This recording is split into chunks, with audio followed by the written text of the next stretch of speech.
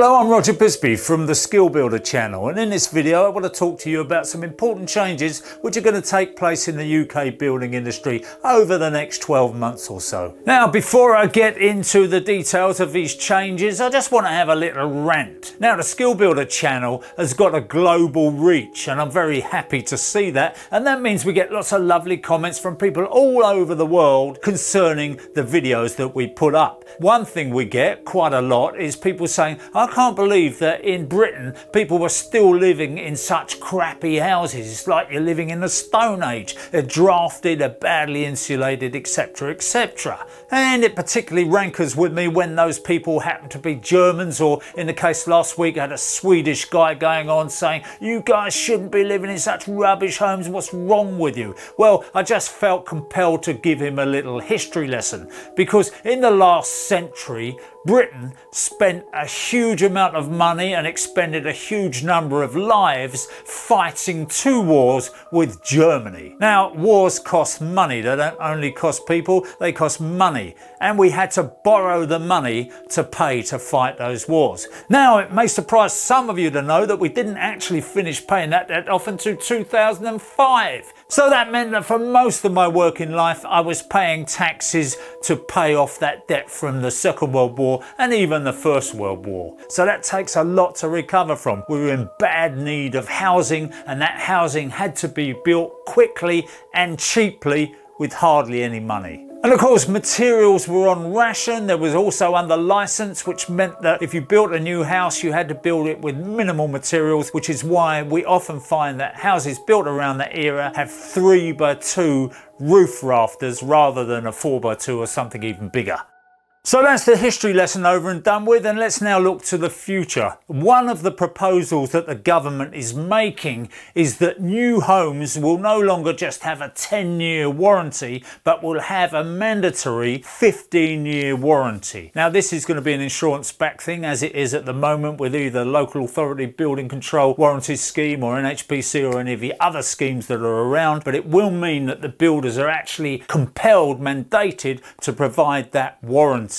But of course, if you tried to get a mortgage on a new home that didn't have a warranty, you'd find that very difficult. But of course, having that extra 5 years warranty on structural defects does give consumers a greater protection, and I personally think it's a great thing. But of course, this legislation has come off the back of the Grenfell tragedy, where it was seen that a lot of people were living in high-rise buildings with unsafe cladding, which had to be replaced, and of course it had gone outside of the warranty period. So the question is, who paid? Everybody was wiping their hands off. Now, giving it an extra 5 years still means that you've got to discover those faults within those extra 5 years, but what they're saying is far more likely. But I would say that probably structural defects are going to raise their ugly head within the first 5 years of a building. But of course, there will be things that come to light, like missing fire stops and so on, which will now be covered under this new 15-year warranty. And I will just mention that if you're a self-builder and you intend to live in your home, there is no requirement for you to have a warranty on that home. But if you intend to sell it within 15 years,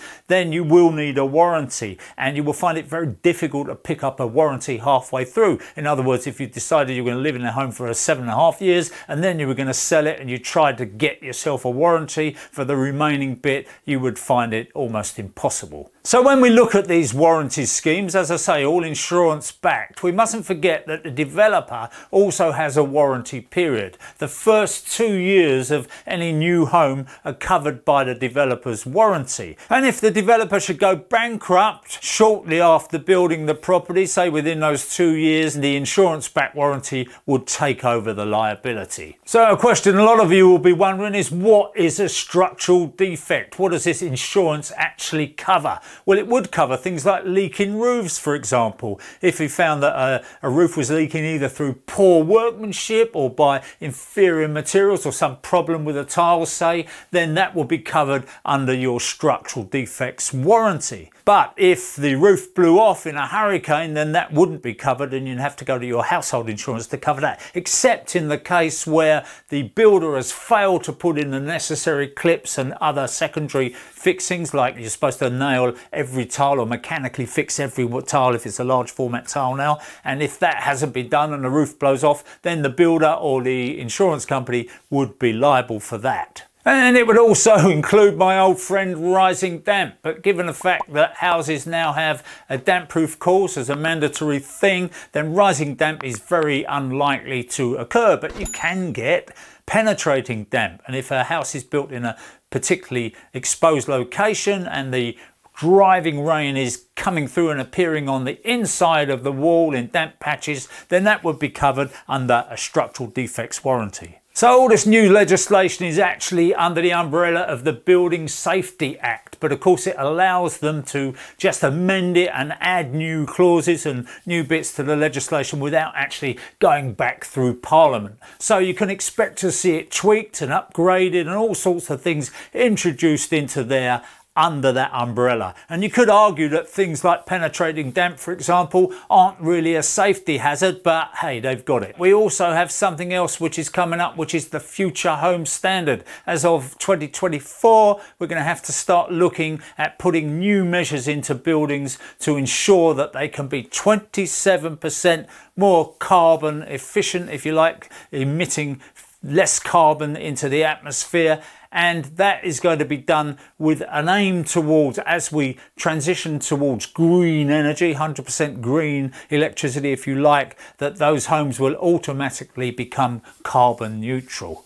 Now, it sounds like a great idea, and I've actually got nothing against having warmer, more energy efficient homes. I think that's a great thing. One of the big mistakes was trying to put this technology into older houses. And of course, a lot of the changes are going to be around getting low temperature heating systems into our building so we can use heat pumps rather than gas boilers, and also move away from direct electricity heating, i.e. just radiators and things like that, towards heat pumps. Now, there is an argument here that says that if you're moving towards 100% green electricity and you've got a small well-insulated house, for example in a flat or an apartment, then there's really no need for you to go to the trouble of having a heat pump and all that entails. You can simply put in some off-peak storage radiators and heat the building like that. I mean, you'll still be carbon neutral. But of course, one of the reasons why they don't want to do this is because of yet another elephant in the room. I mean, you can't move in this room for elephants now, and that is the fact that the national grid will not be able to cope with all houses being on electricity and heating their homes directly from the electricity. The national grid would just collapse. We just simply wouldn't have enough power stations, we wouldn't have enough in the infrastructure, and if you add electric vehicles to the equation, we just won't be able to do it. So it's all very well bringing about this legislation and these changes, but we have to try and move technology forward in tandem rather than one bit at a time. And of course, insulation, as I've said before, is not only about keeping heat in, it's about keeping heat out. And that's become a very big issue. They're now going to propose new homes are cooler as well as warmer. In other words, they're not going to suffer from the solar gain in the same way that some older homes do. And therefore, air conditioning will be less of a requirement, because at the moment, a lot of people are looking at putting in heat pumps, which are split systems, so that they can heat during the winter